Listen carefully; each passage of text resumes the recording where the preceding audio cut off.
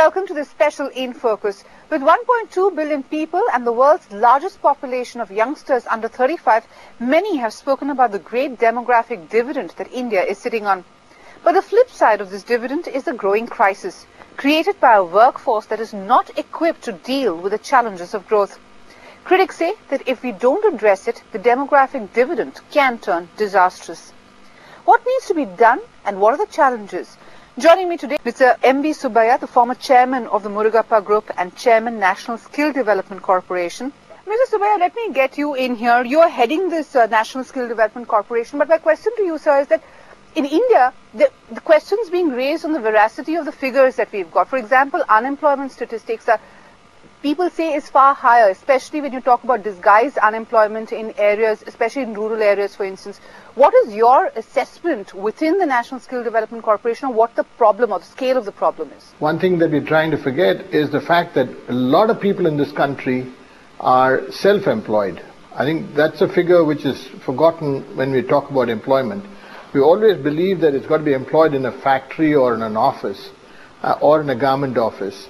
But then the majority of people in this country are employed, self-employed people. They don't work for a company. I think that number is huge, and that's true of every country. It's not only in India, but that's true of every country. So I mean, personally, I don't think the figures are exaggerated. If you take all of them into account, particularly in the agricultural sector, majority of them are self-employed people, and the farmers go and help each other, but then they all are self-employed. So that being the case, I then think the numbers are very exaggerated. And also you got to take into account this 500 million includes a lot of retraining. You know, you don't just get there and stay there. I mean, if we take, for example, a plumber or an electrician, if he goes for training for 3 to 6 months and gets trained as a wireman, he should be able to, end up by getting retrained. He can become a, high-tension wireman after a few years. So he comes back for retraining. And that retraining also is included, in my opinion, in this 500 million, and therefore the numbers are not something to be worried about. So it is something that can be tackled. Let me get you in here. Mr. Subbiah, that's a very interesting point Rajan raises, Mr. Subbiah. So is the learning that a bottom-up approach is what is going to work when you talk about skilling and not a top-down approach necessarily? Because a lot of people also realize that progress can happen only with better jobs or better skill sets. Is that what you're picking up from the ground? No, I think both are true. I mean, you've got to look at it from both sides, not only from bottom-up, but also from the top-down in some cases. But if you look at the majority of people, you need to look at it from bottom-up, because that's what this country needs immediately. Just take domestic workers. Because of the supply-demand situation, we have never looked at it as a skill in this country. What you require is 10 million domestic service people every year in this country. And if you look at that, you can have 6 different levels of domestic people, starting off with just a person who comes to clean the house or wipe the furniture clean, to a person who is a cook or an elder care or a child care. There are several levels to which you can train them. So all that has been neglected all these years because supply was plenty and you can go and pick them up in your village, come back and make them work. Today it's not true. So you've got to skill them. You take just the other example is, for example, the drivers. With the car productions going up and things like that, you need 2 million drivers, even assuming only 50% of the cars require drivers, and the trucks require 3 drivers per truck. So if you take that, you need 2 million drivers to be trained every year. And they're all, these are all things which we have never attempted before in a systematic way. So that's really where I think the opportunity is on a bottom-up basis. And also we should be able to give them, apart from being a driver after 2-3 years, can you train him to be a mechanic? Can you train him to be a good engineer? These are possible. And I think we have never looked at it in a systematic way all these years. And that's really why suddenly we see this problem staring at us and we said, 500 million, and we get, pushed back kind of a thing. I don't think we should worry about the figures. We should look at it bottom up and start looking at the opportunities of training them and developing as many training centers as possible to train as many people as possible in any area. Mr. Subbiah, let me toss that question to you. You not only head the National Skill Development Corporation, you're also chairman of one of the biggest industrial groups in the South. Do you think the onus is as much on the demand side to actually encourage the skill development from the ground up? Yeah, I think so. But I think the more important thing, as Mr. Ramdurai rightly pointed out, is the fact that once you're skilled, you've got to be willing to pay. And what we are trying to do in NSDC and through our partners, as well as talking to the employers, we're trying to encourage them to say at least 25% of your workforce should be accredited by the sector skills councils.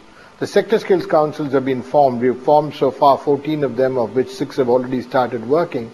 They're setting the standards, not only the standards, but they're also training the trainers, and also have the responsibility of setting the accreditation levels for the different jobs that they're recommending. So once that accreditation is done, then the payment starts, once the employer starts paying, then automatically the movement will get a tremendous fillip.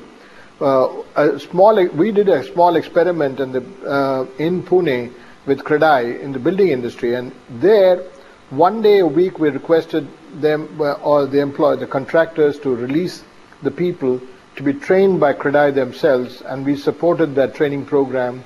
And in fact, on the shop floor, on site, and just 1 day a week. So they were paying them for 6 days, 5 days a week they were working on site.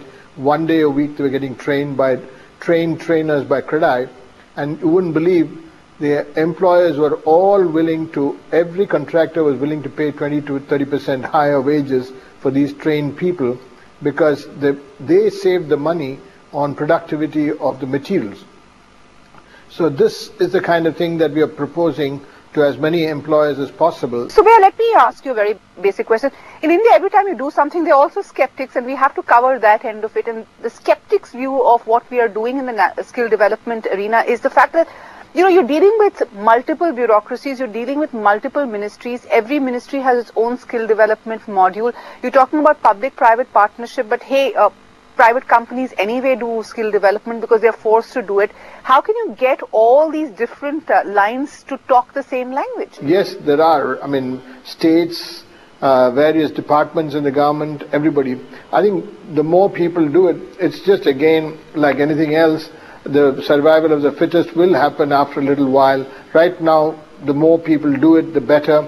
But there is a lot of issues where the only problem happens is when you have some training done by certain ministries which are free, and therefore people, just to while away their time, they might go there. But when our partners, entrepreneurs, get into training, they have problems of recruiting people, because they have to pay to come and get skilled, and that's really when the problems and issues come up. And I think that's a huge problem right now, which we are facing, with our partners are facing, inability to mobilize.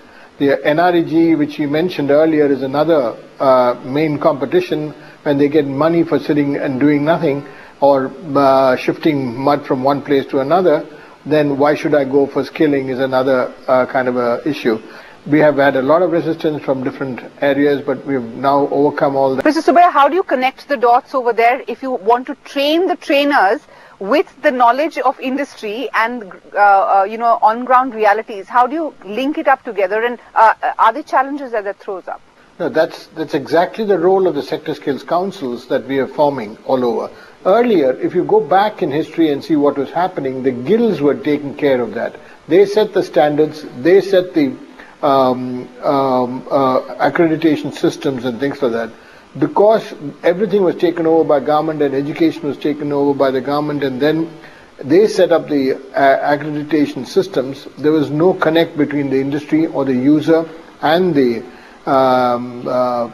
young people. So now the sector skills councils are being formed, and this will eventually start setting, as I said, the accreditation systems, and keep updating it, because there will be a constant input from the industry, because it's run. The Sector Skills Councils is run by the by the industry themselves. I think this is the whole idea. Mr. Subbiah, is that a big challenge, the mindset, the respect, the dignity for labor? Yeah, absolutely. That is a huge mindset problem there, but I think again, with a time would sort that out, and my belief, because once we started the program and the publicity program, first of all, there is a mindset problem in terms of just the blue-collar work itself.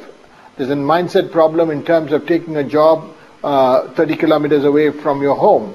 These are all mindsets we are the first ones to tackle. I don't think we can run before we can learn to walk. I think we are in the process of learning to walk right now, and I don't think we should worry about running at this stage. Right. So I think